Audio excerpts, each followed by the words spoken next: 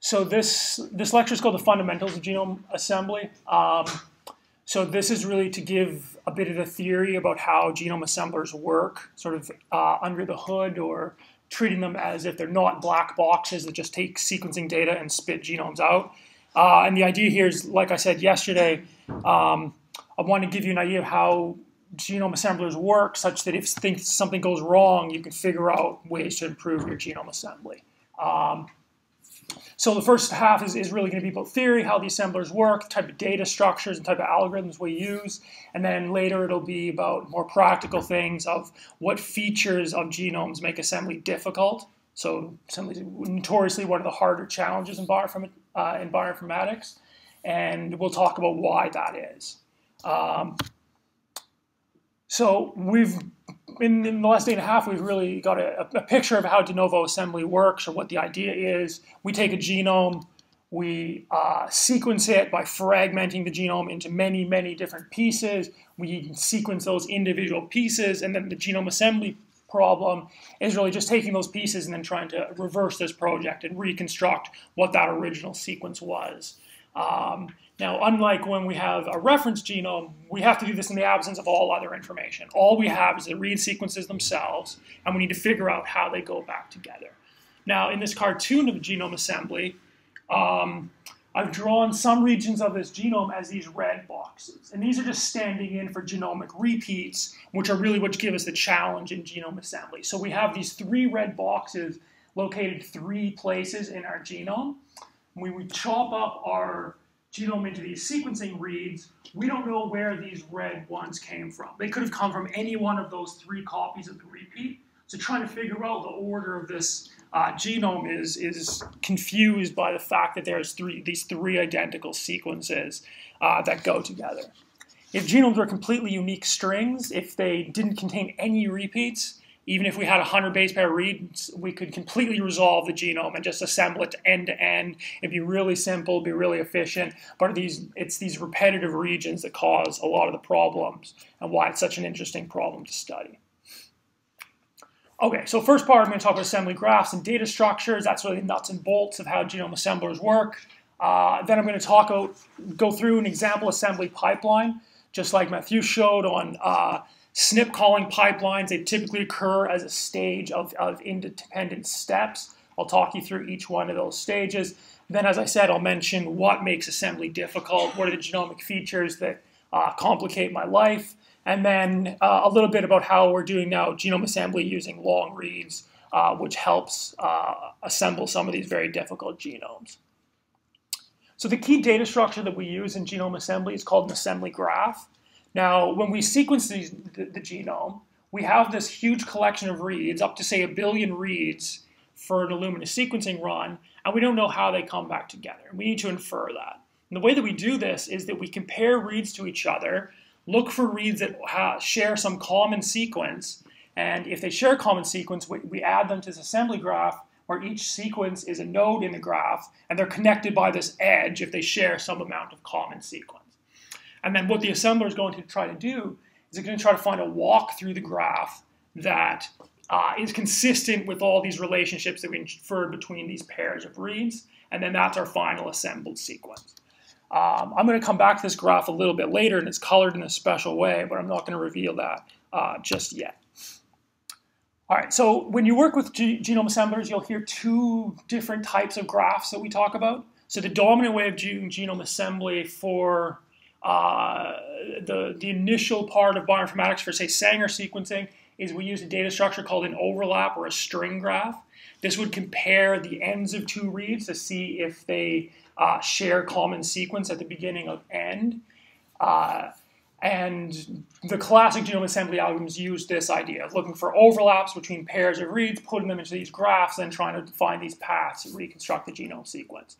Now, these algorithms didn't scale very, very well to when we got short read sequencing.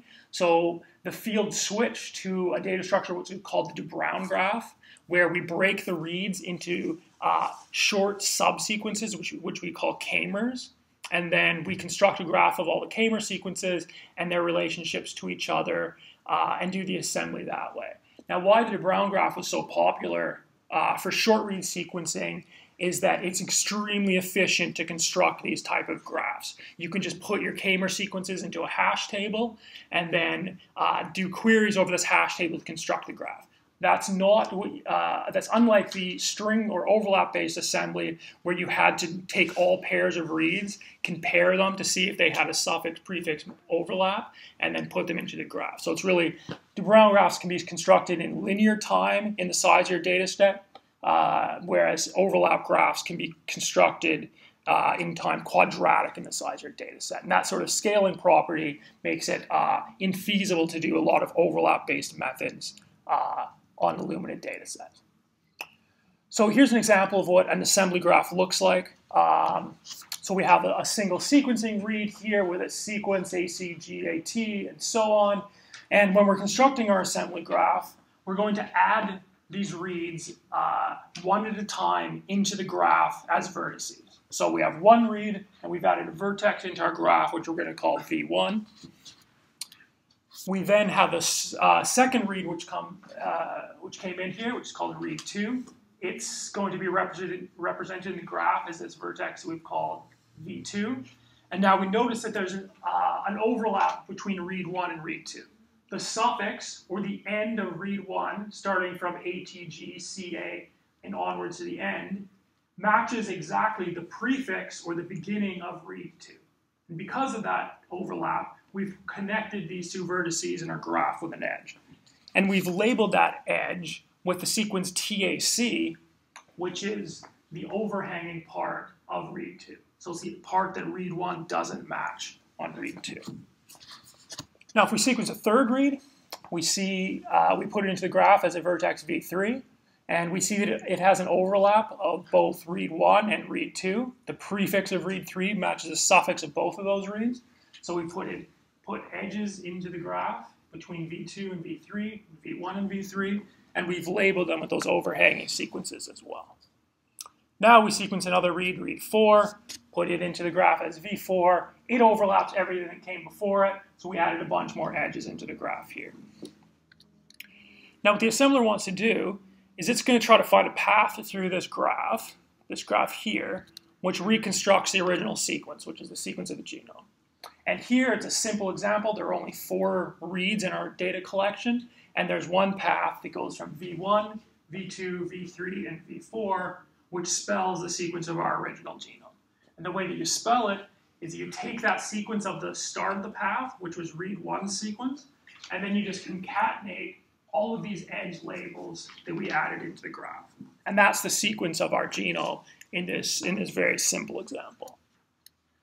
Now, for real data sets, these graphs are much bigger. Yeah, 2 questions in the back. Who wants to go first? This overhanging equal after the length. I mean, it's like the k-mer. You do it longer or shorter. So this is the most general form of an assembly graph. If you made a de Bruijn graph, it would always be a single base on these edges. In this general string graph example, it's always the sequence that isn't matched by the overlap. So between V3 and V4, the unmatched sequence is AAT, GAAC, and that's what you label the match. So it's everything that isn't part of the common sequence. Does that make sense? Yeah. Did you have one as well? I did, but the thing you just put up, I explained it. Yes. I was just going to confirm that it adds it on to the end. Exactly. You just take the first sequence and then you concatenate in TAC, CGT, AAT, GAAC. And that's the sequence of your genome. Okay, what was the question? Yeah. Are the edges directed? Yes, they are. I didn't show in this example. These are implicitly directed where you can you direct the edge from the read with the suffix to the read with the prefix. And you can also direct them in the other direction. So we would, usually when we implement these graphs, we'd have an edge going from V4 to V3 with the overhanging part of the start of read 3 as the edge label. The reason we do that is the graph is actually bidirected because the sequencing read can come from either strand. and we have to account for reverse complements in these graphs. It gets really complicated, and like I'd have to draw 4 different edges coming out of every node. So for example, I just do this, but in practice, we do bidirected graphs. Okay, so here's going now into the more practical part. Here's what an assembly pipeline looks like. Just like for doing alignment-based analysis, we would do some read trimming or read filtering up front. We then do error correction of the data. We then build our assembly graphs. We then clean artifacts from the graph. We build contigs from it by finding these walks through the graph.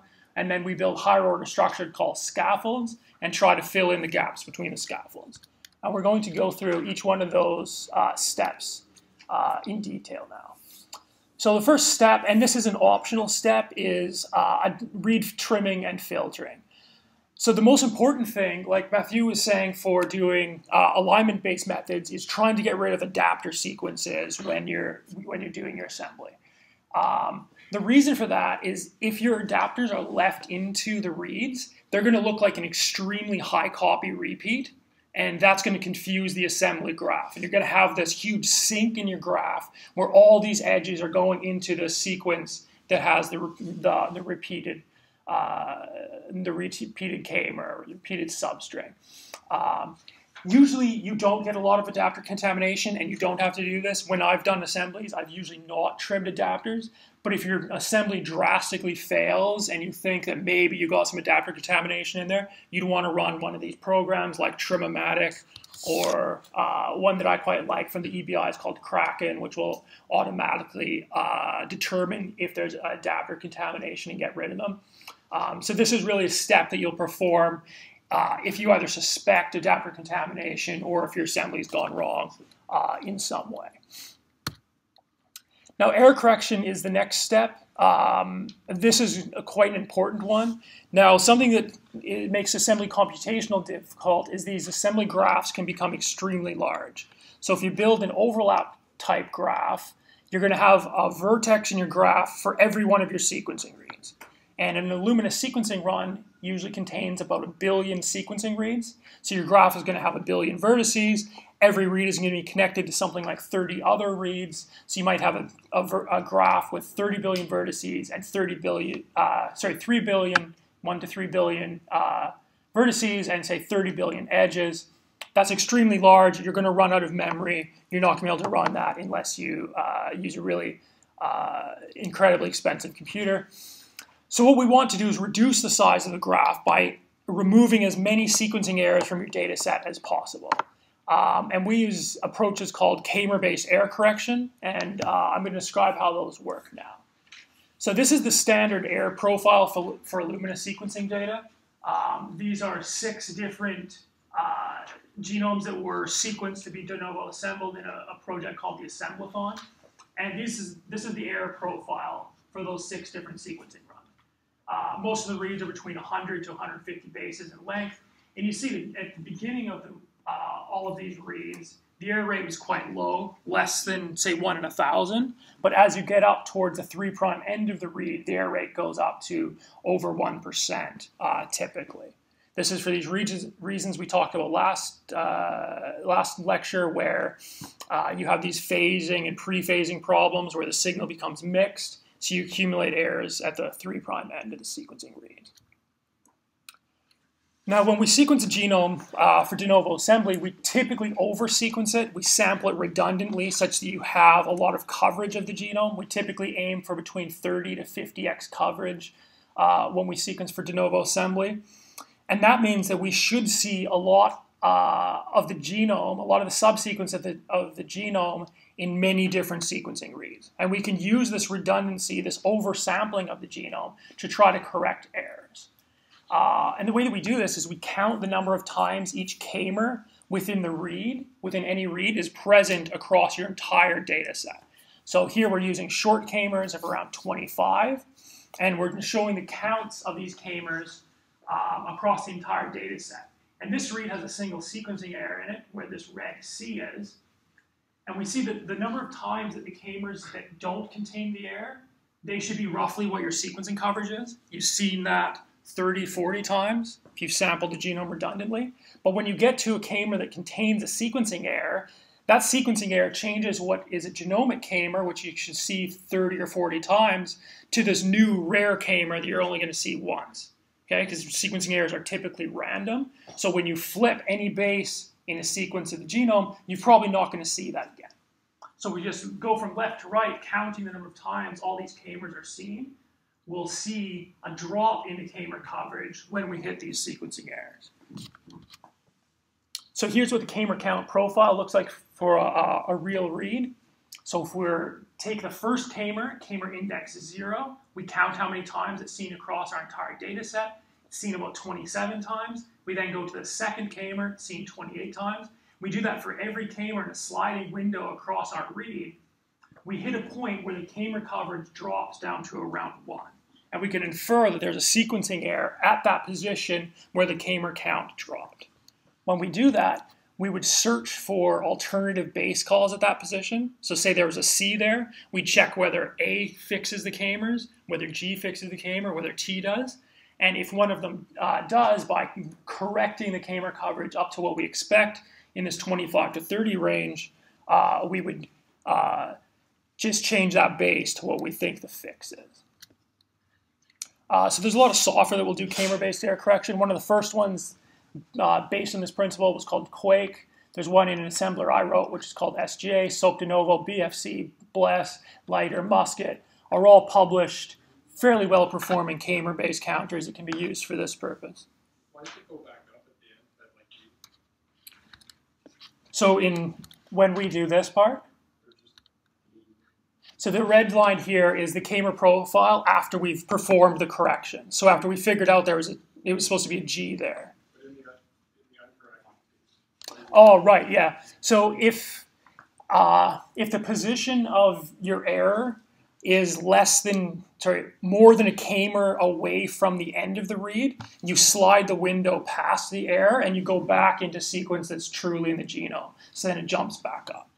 So this would be, we can actually infer the position of the error here.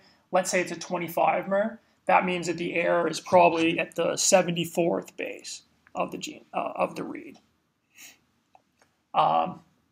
Usually because we expect the errors to be in the very end of it, it would just go over here, drop, and then we wouldn't see it recover. But in this case, the error was a little bit further from the end, so we could figure out where it was exactly. All right, there's also a class of error correctors called overlap-based correctors, where just like when constructing an overlap graph, we would take all pairs of reads, find suffix-prefix matches between them, and then to try to detect whether there are differences in them, and then correct by using multiple sequence alignments. Those are typically too slow to run on very large genomes if we're trying to assemble human genomes. So most people in the field just use these very efficient k-mer-based methods to do error correction. I'd say of this list of them, BFC is probably the best one. This was written by Hang Li, who wrote BWA MEM and this BWA family of short read aligners. It's particularly memory efficient and runs quite quickly, so it can be used on very large data sets. BFC. Yeah. Okay. Next up in the pipeline is graph construction. We've talked a little bit about this already. We talked about how string or overlap graphs look. Here's what a de Bruijn graph looks like. So a de Bruijn graph is defined over the spectrum of k-mers in a sequence collection. And in this case, we're using 4 mers, so 4 base pair subsequences across this set of 5 sequencing reads, which are 6 bases in length. So to construct a de Bruijn graph, we take all 4 mers in our sequencing reads. So the first 4 mer of the first read is CCGT, and that becomes a vertex in our graph here. We then slide our window 1 base over to take CGTT. That becomes a node in our graph, and so on. So we do that taking all those 4 base pair subsequences, putting them as nodes into the graph, and then we connect them by edges if 2 k-mers appear in adjacent positions in our read. So here, CCGT appears before CGTT in the first read, so we connect them by an edge. Now in this example, we have a repeat because this former CGTT appears in 2 different locations and is followed by different sequences each time. So in one of the reads, it's followed by GTTA. In another read, it's followed by GTTC. And that causes our graph to branch due to the fact that this k-mer has an uncertain extension. So in this case, the graph is still quite simple, and there's a single path that goes through this graph and visits each one of our sequences, so it could be assembled uniquely. And that path is going through here, down this lower branch, back around to this one, and then going back through here. So we still have a unique reconstruction of our genome, even in despite the fact that we have this repeated vertex in our graph. Now, another word about memory usage. As I said, genome assembly is a notorious memory-hungry procedure. The early genome assemblers for Illumina data would require almost a terabyte of memory to do an assembly of a human genome. Something I was quite heavily involved in during my PhD and a little bit afterwards is coming up with more succinct representations of genome graphs and using better data structures and things like probabilistic data structures or compressed data structures. We can now get a human genome assembly to fit into around 10 gigabytes of memory rather than a terabyte of memory. So there's been about 2 orders of magnitude decrease in the amount of memory it takes to do human genome assembly. And doing things like what Matthew was talking about, where we can use assembly for structure variation detection, is now practical because of these improvement in genome assembly efficiency. Okay, so once we've constructed our assembly graph, we need to clean it of artifacts, things like sequencing errors or heterozygosity that are going to affect our ability to find paths through the graph that reconstruct our genome sequence. And we call this the graph cleaning step. So when we perform error correction, we get rid of most errors in our data set, but we can't get rid of all of them. This k-mer-based error correction doesn't work in all cases, so we can have artifacts in the graph, which are just branches that don't go anywhere. They just terminate after a short distance, and we call these tips. So let's say we have a de Bruijn graph constructed of 3 reads, where 2 of the reads, read 2 and read 3, have sequencing errors near the end of them at these red bases. Now, because of the fact that sequencing errors create unique new k-mers that we don't see anywhere else, these cause branches in our graph that just don't go anywhere.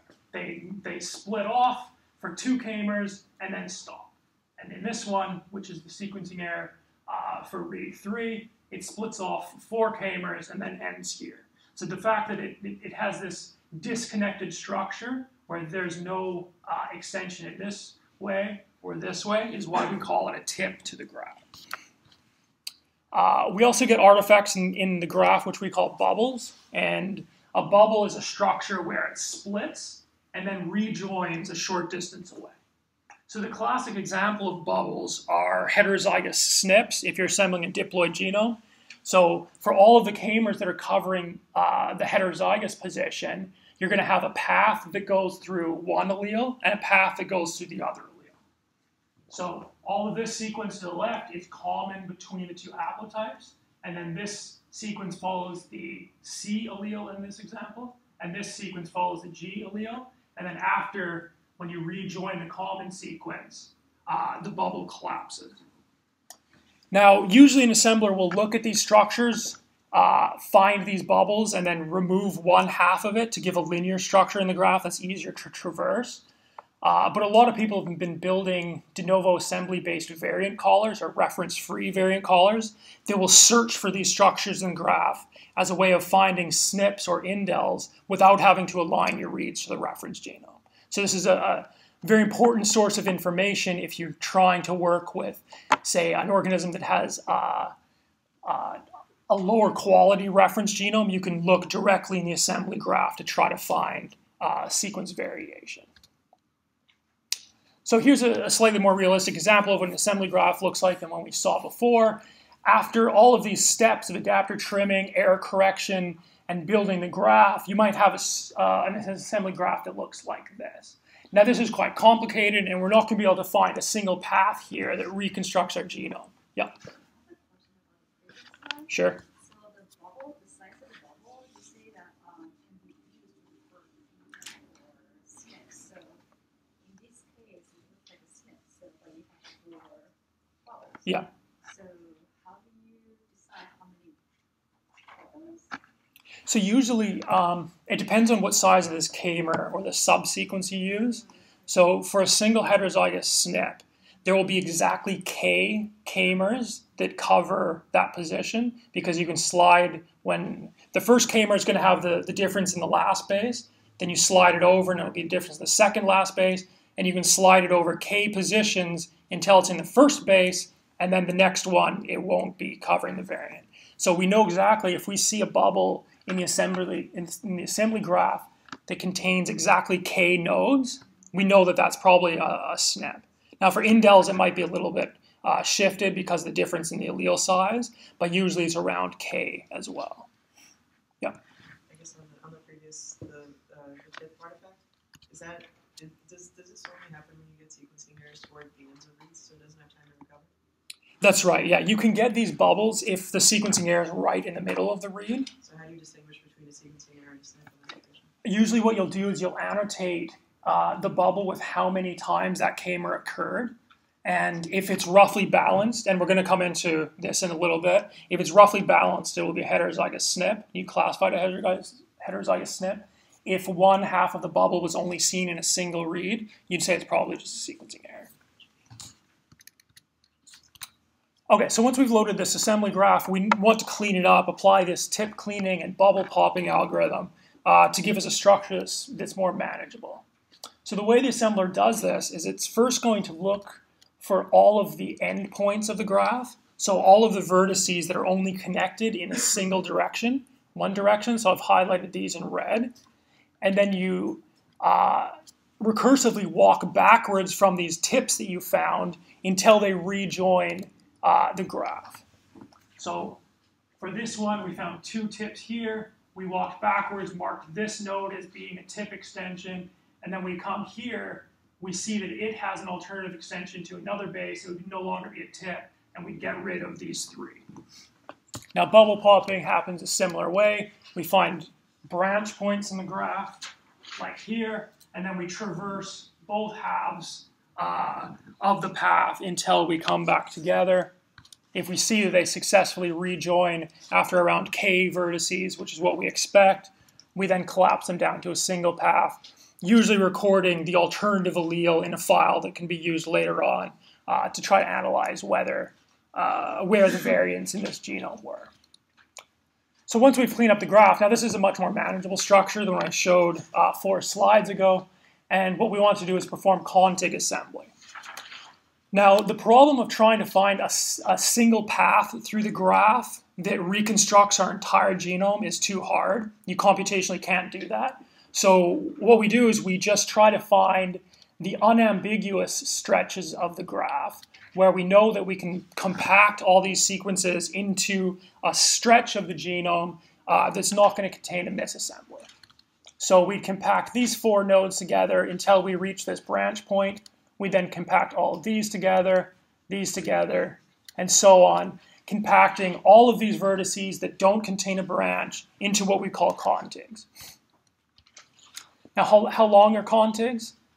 If you assemble a simple bacterial genome, like what we're going to do in the practical session after the break, your contigs from short read sequencing will be around 100 kb in length.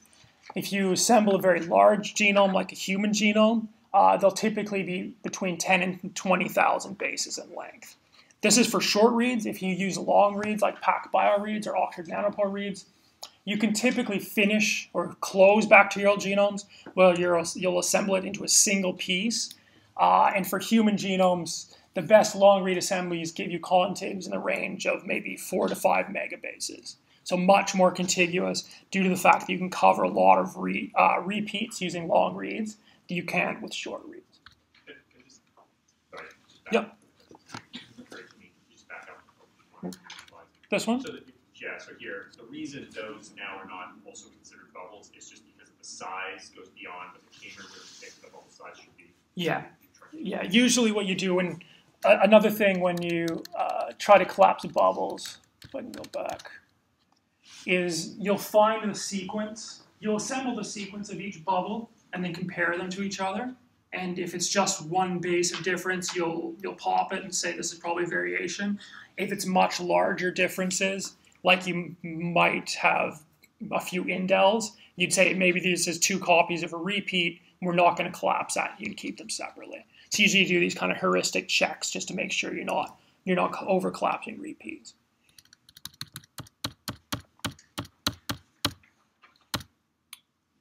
Okay. So there's a few reasons that the contigs stop growing. Running into these unresolvable repeats is one of them. If your coverage is too low, such that you just didn't sequence part of the genome to enough depth, you can stop growing a contig. And to get over these problems, we try to build these higher order structures, what are called scaffolds.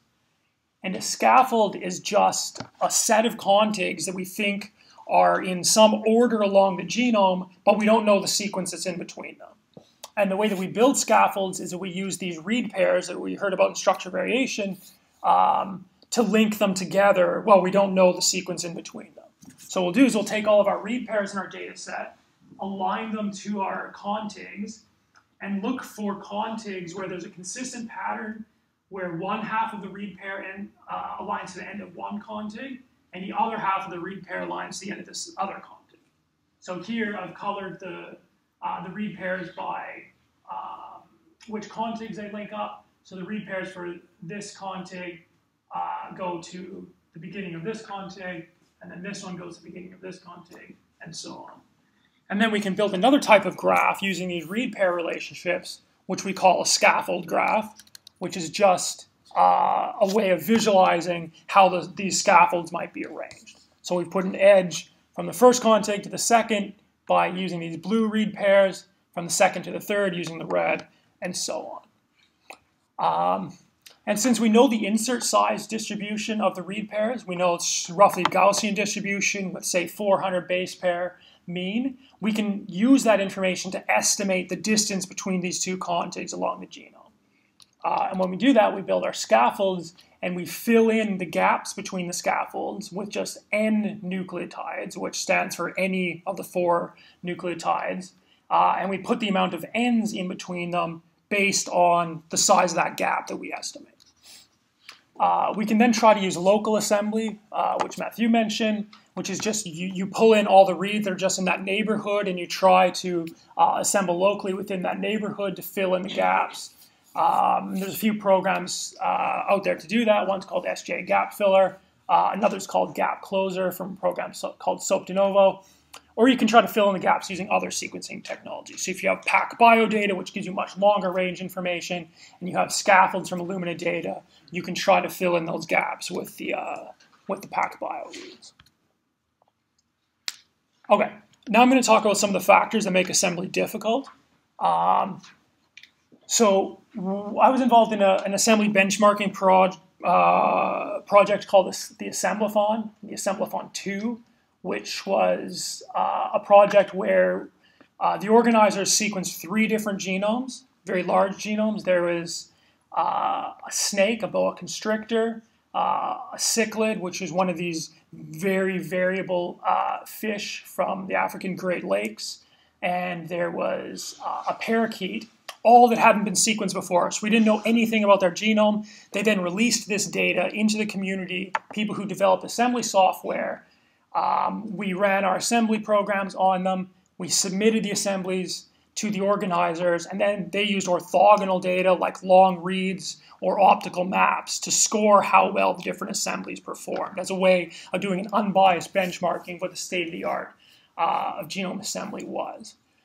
Now, here's a nice quote from the main organizer of the Assemblathon, which said, based on the findings of Assemblathon 2, we make a few broad suggestions to someone looking to perform a de novo assembly of a large eukaryotic genome. First one is, don't trust the results of a single assembly. If possible, generate several assemblies with different assemblers and or different assembler parameters. some of the best assemblies entered for Assemblathon 2 were the evaluation assemblies rather than competition entries. Now, the takeaway from this is that there's a lot of variability in assembly. Different users of the same software can get different results just based on the parameters that they chose for the assembler, like the k-mer size, how they performed error correction, things like that. And they also varied across assembly species as well. So the fish genome was very repetitive and very heterozygous, and it was very difficult to assemble. And very few of the entries performed well on that one. And entries that might have performed well on the fish didn't perform well on the snake genome.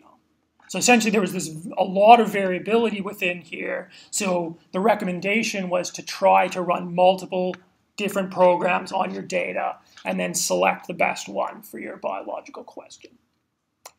So I got thinking after this project of what are the features of genomes that make a de novo assembly difficult to run. And here's a non-exhaustive list of what I came up with. So the main one that people think about is the repeat content of the genome. So if you have a lot of transposons, a lot of segmental duplication, that's going to cause these branches in the graph that are difficult to resolve. If your genome is highly heterozygous, so there's a very high number of SNPs within the genome, that causes a lot of these bubble structures in the graph. They can be difficult to resolve and lower your contig lengths. If you don't get enough sequencing coverage, we aim for 30 to 50x. Sometimes you can only afford 20x coverage. That lowers the quality of your assembly. If your sequencing is biased towards either AT-rich or GC-rich sequences, that can cause breaks in the assembly by just not covering those regions. A classic example of a genome that's fairly small, that's difficult to assemble, is the malaria parasite Plasmodium, and it's about 80% AT. And it's very difficult to sequence that genome, and if you try to assemble that genome, it's almost certainly going to fail. High error rate in your reads, of course, you want your reads as correct as possible. If you have chimeric reads in your data set where a read contains sequence from different parts of the genome, that causes problems. If you have sequencing adapters, if you have sample contamination, or if you have a genome from an organism where you can't get enough DNA from a single individual, so you extract DNA from multiple individuals, you're then sequencing a population. This causes a lot of problems. It's a very common thing to try to do if you're sequencing very small organisms, but it is definitely a factor that impacts quality of your assembly. So I'm going to come back to this, this assembly graph that I showed at the beginning.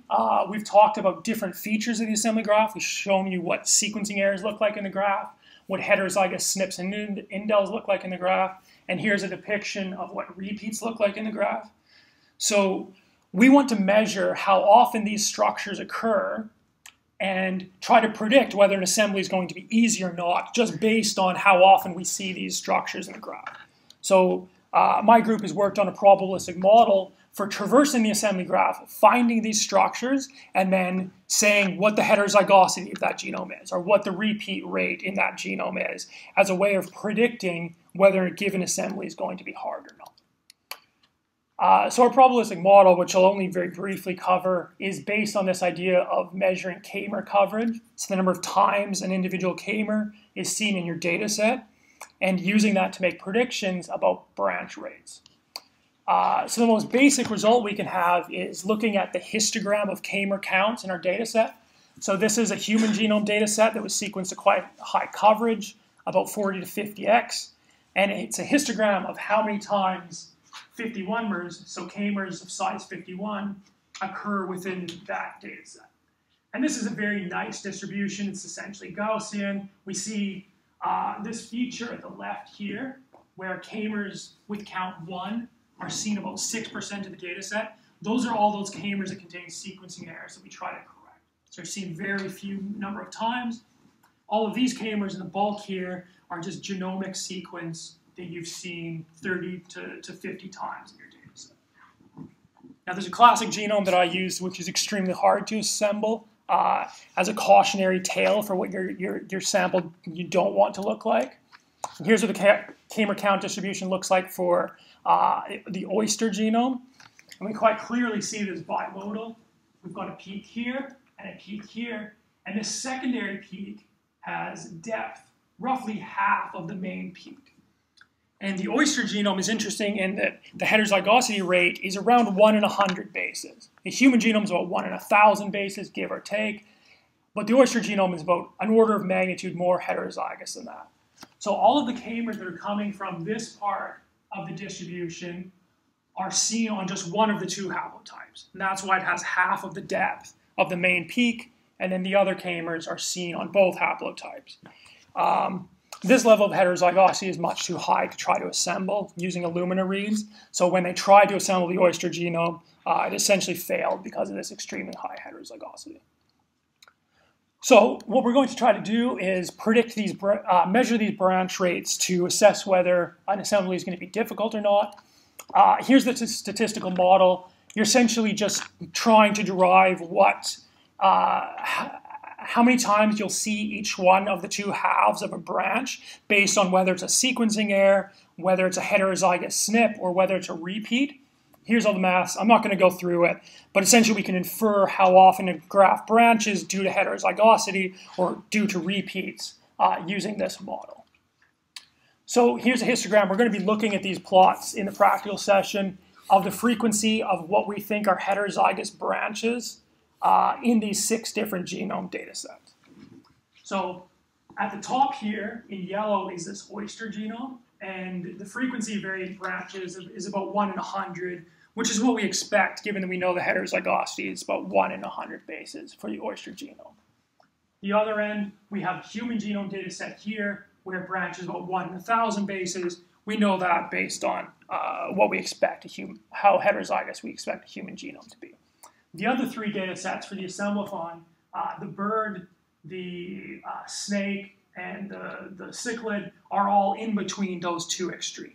Just by looking at this, we can say, okay, maybe the bird genome is going to be a little bit harder to assemble than the other 3 because it has much higher heterozygosity based on this branch rate analysis.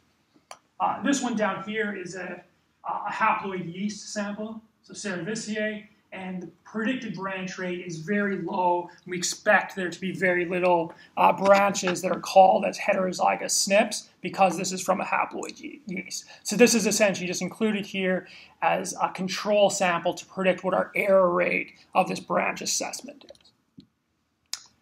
We can also do this for repeats, and we see a similar picture here. The oyster genome is the most repetitive along with the human genome. This matches our expectation. Human genome is fairly difficult to assemble, as is the oyster genome, with the 3 assemblathon genomes coming at the bottom. And then again, the yeast genome, which is fairly small, it's only 12 megabases, having an infrequent repeat branch rate as well. This program will also predict the genome size for you. You can take that k-mer count histogram, do a pretty simple calculation of what the genome size is. And it also will calculate QC-like metrics, like what we saw with FastQC, like the variation in quality score across the length of the reads, as a way of measuring the quality of your bases. It will also output this error rate plot that we saw earlier when we discussed error correction, showing the error rate as a function of the position along the read.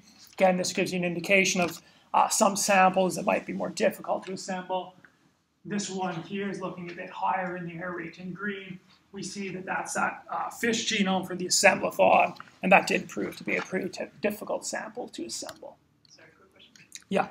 Why are the error rates different for species? Why shouldn't that just be a sequencing consequence? Yeah, so there is run-to-run variability in sequencing error rates, so this might have been just a difficult, just a lower quality sequencing run. You would expect, with caveats, that the sequencing error rate should be roughly the same across different species. So I would say this is more due to run-to-run variation. Again, if you have genomes that are really high AT or GC content, that can cause difficulties. But here it's probably just run-to-run. Yeah. I have some questions. So you mentioned that oyster genome is really hard. Yeah. Sequence, but here, if you look at the error rate, it's really no different from yeast, which is used for control. Yeah, so this is the error rate in sequencing reads. So this is a benefit. So the oyster genome gets a check mark for this QC. It had a very clean data set, but the genome itself is very difficult because it's heterozygous or repetitive. So it's really the sum of all of these different metrics that go into whether a genome is going to be difficult to assemble or not. We also calculate whether the coverage of the genome is GC biased. So this is a 2D histogram of the K-mer coverage, like we're looking at the 1D histogram, as a function of the GC content of the read. And we see that this one is pretty unbiased. There might be a little bit lower coverage as GC increases, but it's pretty good. We'll show an example of what when it's not so good looks like. Here it's much more biased. This is the yeast data set, which is easy to assemble. But as the GC content increases, we have lower representation of those bases. Here's what the oyster looks like. So histogram has these two blobs here. Anybody want to take a guess why this is? Exactly. So this is the heterozygosity again. So this density is due to K-mers that occur on one haplotype. This is K-mers that occur on both haplotypes. Bad, bad, bad. We don't want to see this. It will also estimate the insert of the fragment size histogram from your data by finding paths through the graph that link up read pairs. So this graph has a few different things going on. Let's say I look at the snake data. The insert size distribution's here, around 350 bases. In blue here is our yeast data set. Purple is the bird data set. It just gives you a picture of whether your insert size matches up with your expectation based on how your sequencing library was prepared. And finally, what the program will do, will actually perform a simulated assembly. So it won't assemble the whole genome. It will just run a simulation of the genome, which can occur much faster, to show you what the length of your contigs will be as a function of this K-mer parameter that you use to do the Brown graph-based assembly. So in the simulations, let's look at the yeast data set to start. Across a whole range of K-mers, the yeast data set has the longest contig lengths. This is exactly what we expect because it's not heterozygous. There's very low repeat content, so we expect to get very good contig lengths from that genome. Conversely, let's look at the oyster data set, which I've gone on and on about how difficult it is to assemble. And here, no matter what K-mer we pick, we get very short contigs, which are only around 5,000 base pairs at maximum. So again, this simulation should just give you some insight into whether this genome is going to be easy to assemble or not. Some interesting things here. The yeast data set, the contig lengths stop going up at around K-mer 50, and then they decrease. This is due to just not having enough coverage to use really long K-mers. So if you increase your K-mer length, you need high coverage to make sure that you have sampled all of the distinct K-mers within your genome to make the graph well connected. There are some samples, like the snake here, that were sequenced extremely deeply, and we can just keep increasing the K-mer size, and that increases the length of our contigs. But only if you sequence to, say, 100x can you use these extremely long K-mers.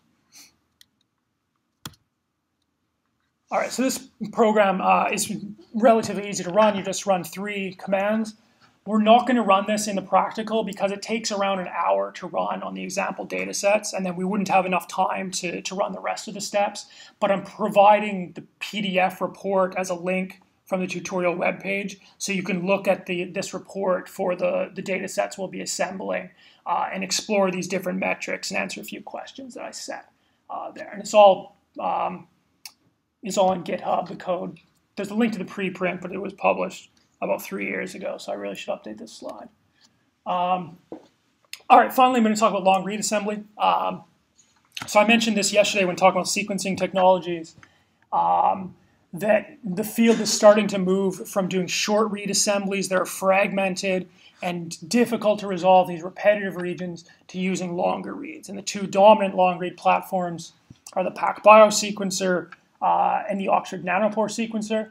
So both of them give you much longer read lengths, over 10,000 bases compared to 100 bases for Illumina sequencers, but the error rate's much higher. It's between 15 to 20% versus about 1% for Illumina sequencing. So the pipeline to assemble long-read sequencing looks quite similar. You do some pre-processing, read trimming or filtering, and perform error correction, construct an assembly graph, clean it up of artifacts, assemble contigs, and then you do this new step, which we call assembly polishing. I'll talk about that. So the difference here is that the error correction is usually not based on k-mers, but it's based on finding suffix-prefix overlaps using dynamic programming between the pairs of reads. Because we're using overlaps and because there's a very high error rate that we have to account for, this tends to be computationally very expensive. So long read assembly typically takes longer than short read assembly due to this expensive error correction step. Another difference is that the graph construction doesn't use de Bruijn graphs. The de Bruijn graph paradigm of assembly requires using these short k-mers, and the k-mers have to be exactly correct. They can't contain errors. Now, I showed you when we were doing this simulation of assembly, a lot of the assemblers were performing well at around K51, 61.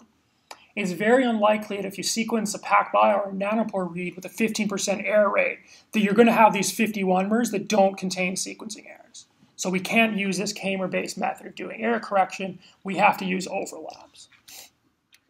The final stage of the assembly pipeline for long reads is doing consensus polishing.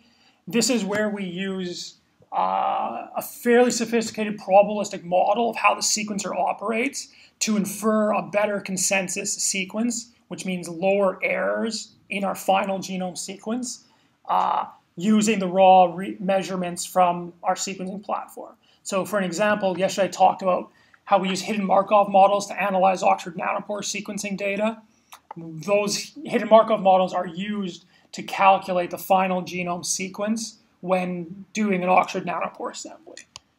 The downside of this is that just like for overlap detection or error correction, they're incredibly expensive to run. Running a hidden Markov model across a whole human genome is probably going to take a few 100,000 CPU hours to run. So you have to pay for this, this extremely expensive consensus process when you're doing genome assembly from long reads. In the practical, we're going to talk about a way where you can use short read data to improve the consensus sequences of the long reads, and you'll get a chance to do that in the exercise. So here's just a few examples of very successful long read projects where you're either able to sequence bacterial genomes and assemble them into a single piece, or where you're able to do assembly of very large contigs for human genomes. So I suggest having a look at these papers if you're interested in seeing just how well long-read assemblers can perform. Okay, so software for long-read assembly, there's really one program that's kind of dominant in this field. It's written by a group at the NHGRI, run by Adam Philippi, and it's called Canoe. And Canoe is the standard way of assembling both PacBio and Oxford nanopore data, with the difference between the pipeline of these two different data types of how you implement the statistical model to do the assembly polishing at the end. So for PacBio data, we use a program that was developed by PacBio, which is called Quiver. And for Oxford nanopore data, we use a program called NanoPolish, which is from my group. We're not going to run those two programs at the end just because they're too computationally expensive. So in the practical, you'll be doing polishing using Illumina data. And as I've mentioned, results are much more contiguous than short read assemblies. You can expect complete bacterial genomes or megabase size contigs if you're assembling human genomes. Okay, so that's the end of the assembly lecture. So my email's here. If you have any questions about assembly, either ask in the next few hours or feel free to email me.